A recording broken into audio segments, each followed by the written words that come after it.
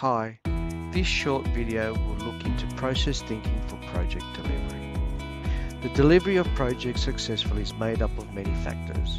One is process, the ability to follow established set steps to ensure that results are achieved. The ability to understand that everything correct flow is the result of a process and is the key to performance and possibly project improvement. To effectively deliver projects as close to scope as possible, or at least not to have such a variance from the concept to final scope and then what is delivered. Look no further than the process, as there is a place for process thinking in operating, managing and directing projects. Every outcome is the result of a process, a set of steps, under a set of conditions. Analysing processes provides lessons learned and allows for improvement for future performance. When it comes to figuring out what went right or wrong, focus on what was done, why it was done, how it was done, and why it was done that way. Then learn from what happened to continuously improve.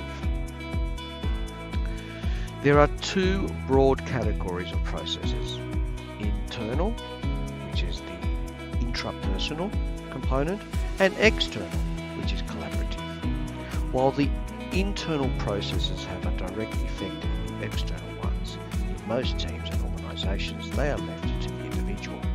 The external ones are observable, such as speech, behaviour, and outcomes can be seen, felt and analysed. Processes weave together in a dynamic system. The system, the environment being worked in, is complex. Managing its processes is more an art or craft than a science. Documented policies, processes and procedures are useful, though it is behaviour that counts, and behaviour in complex situations requires flexibility and the right balance among intuition and analysis, compliance and flexibility. There are many ways to say the same thing, and there may be more categories.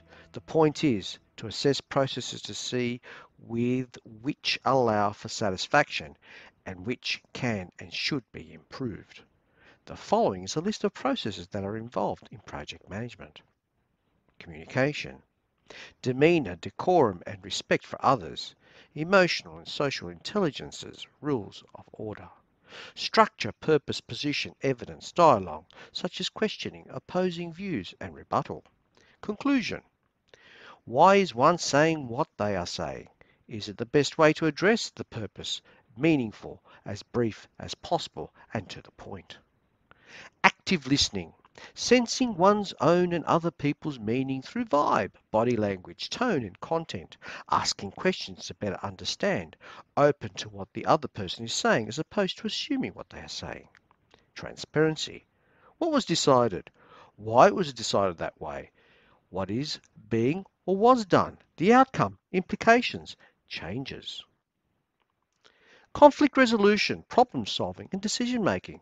Operational performance, management, project portfolio and program, operational, human resources, quality like reviews, compliance, performance analysis and continuous improvement, procurement, stakeholder, managing expectations, informing, obtaining input, financial and accounting, legal, direction, strategy and policy, stakeholder relations and politics, accountability and performance evaluation, decision making, finally, values and principles. Regardless if a good track record in project delivery exists, there probably are parts of processes which can be better understood and improved, particularly in the areas of communication, decision making, stakeholder relations, and quality management.